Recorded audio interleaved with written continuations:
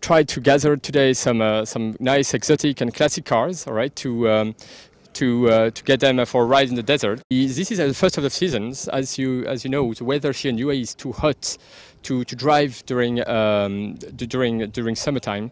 So this is our first event, and then we will have on a sequence of one event per month minimum, whether it would be drives, rallies, car show, concours d'élégance. I love British cars. I think, you know, British has been excellent with Italians to drive, to make up those beautiful classic cars, you know, and there's a huge story behind it. I'm on my way to take ownership of E-Type. I'm searching for it. As soon as I would find the right E-Type, I'll go for it. I love Jaguars. You know, it's the right combination of a lot of good things when you drive. You know, comfort, luxury, design, beauty, those long bonnets, V12s. What else you want? You tell me. I've owned it for about 5 years. It resided in a few different countries in the world. It's been more places than I have. I bought it with about 1,100 kilometers on it, so it didn't get used much. I've put about 5,000 on since I bought it. It's fantastic, very reliable. I've enjoyed driving it today, and I've enjoyed going home in it too, actually. I did manage to find another one while scrounging for parts that sort of lived in the desert for a few years, and I managed to disassemble that over the last 3 years and put it back together again, or more or less. It's almost done. So hopefully one day soon I'll bring a red one to one of these events. I always wanted one since I was a kid, and I found it by accident. More likely it found me, and I couldn't resist. The owner was attached to it, but he wanted to go to a good home, and I think when he met me, he realized I was that home. So, Ono, this is your Alfa Zagato SZ. Tell us about this. It's a really odd-looking car. Tell us a bit more about this. It's actually sort of almost like a concept car that was built by Alfa in the early 90s. Alfa was really suffering badly at that time because they were basically they had to raise their profile, and so they came up with this car. It was more or less like a design competition in-house. Only 1,036 were built, and it's completely fiberglass over a steel chassis and steel frame. I saw one when it first came out briefly in the showroom. It disappeared, and then this one I found in Dubai about, well, it was last year in November I found it. It was actually in very bad shape. The previous owner had it parked in front of his house in the sun, covered in dust. It had scratches everywhere, all the lights were broken. It was really run down, but I could see that underneath there was a really good car because it's only done, well, at that time it had done 5,200 kilometers. So when I started cleaning it up, it was pretty clear. It's almost a new car. When I first came to Dubai, I missed my classic cars overseas, all Italians obviously, Lancias, and I bought myself a Boxster, and although a fantastic car to drive, I absolutely loved it.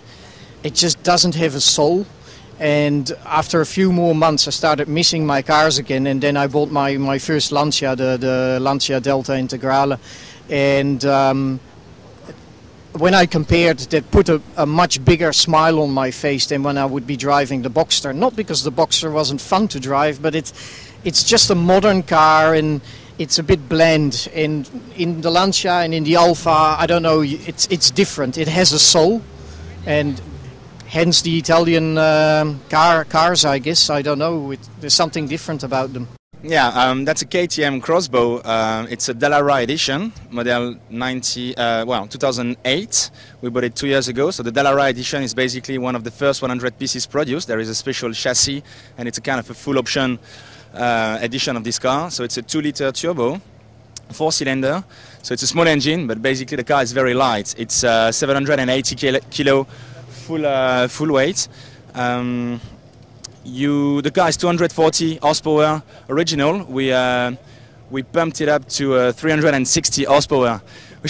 So it's very fast stock, but now it's basically like a plane, yeah. So it's very fun. It's a very fun track car, but which is road legal. It's basically like driving like a big karting, yeah. So you just need to weight lightly your foot when you accelerate. Just keep in mind that you don't have any ABS or any traction control or anything. So it's basically a pure racing car. So you just feel everything, but you just need to be aware that there is nothing. So don't brake at the last second, yeah, because if you lock, that's locking. There is nothing to get it back. But it's really enjoyable. It's a very fun car to drive. We're here with Amr Said Rashid in his beautiful 1924 Ford Model T. Tell us about this car, Amr. Actually, this car took almost 6 months to restore every single part. Model T is the most famous car on the world. In the States, they call it the car who puts America on wheels. The mass production for this car since 1908 till 1927, 15.5 million car.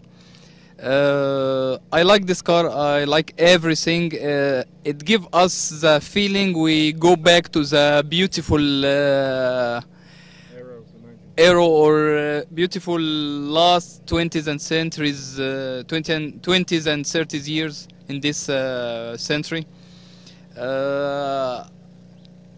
I always enjoy with this car. Every time I go out with this car, people, they start to stopping me, they start to ask questions. They are very happy when they saw this car. I have 4 cars now. 2 is finished, restore, and 2 is not. I not start yet with these 2 cars. Actually, for me, it's semi-precious more than any other car, because starting from 40s, all the cars similar. From outside is nice shape, but same engine, same transmission. But in 20s and 30s, it's very unique. Every single part, all the accessories is very unique. You will not find. Range Rover hasn't changed its shape since 1970, and this is a 1988 model I found here for sale. But I call it a new Range Rover because what's extraordinary about it, it's brand new. Although the car is from 1988, it has 6,000 kilometers on the clock, completely original. The paint work, the body work, every body panels are fully original. And I've been having fun as a Land Rover collector and an expert on the brand. Been having fun finding the bits and pieces, you know, old tags from the factory that were still there in place, and it's really a time capsule. You know, a lot of these cars were brought here over time and kept in garages and not necessarily fully used and kept in very good condition. So it's a wonderful opportunity for us to find these and to keep them in that condition. And it's a fantastic community. It's very virgin. It's very new. It is not as sophisticated or evolved as we might find in other regions of the world, Europe, some of it in Asia, but mostly America. But it's extremely genuine, very, very passionate. A lot of the locals are extremely passionate about their cars, extremely knowledgeable, but so humble that it's hard to know it. I'd love to see it grow with a proper, genuine spirit, not speculative spirit. The love for cars, no matter the year, no matter the era, no matter the value of it, needs to be done because it's a love for automobiles. And with that in mind, I really would see this place as a flourishing market for genuine automobiles and some of the best cars in the world as well. Speculation on automobiles is a mistake. We've seen it over the last 10 years. While some cars still continue gaining in value, many have depreciated. And automobiles should not be perceived as such. An automobile is a bit like a rolling art. And as such should be appreciated for what it is and not for its value. The value is only a reflection to society of what it is. The cars are meant to be driven. Okay, nobody should be afraid of it. These old cars are very easy to fix. All the parts and components are easy to find, to source, and they're so much easier to fix than a modern automobile. So they're meant to be driven. They like to be driven. They deteriorate when they don't drive. And then on top of that, I think it's our duty as car collectors to look at ourselves as caretakers. And as caretakers, we are meant and we should show our cars to the public to keep the heritage going. And what would you say to somebody locally who maybe is thinking about getting into classic car ownership or thinking about buying one, but maybe a little bit worried about the commitment that goes into that? If it's a wealthy person, don't buy. Wait, learn, study, ask the right questions, and don't worry, you will miss an opportunity today that will come back in a year's time. So don't buy. Don't buy impulsively.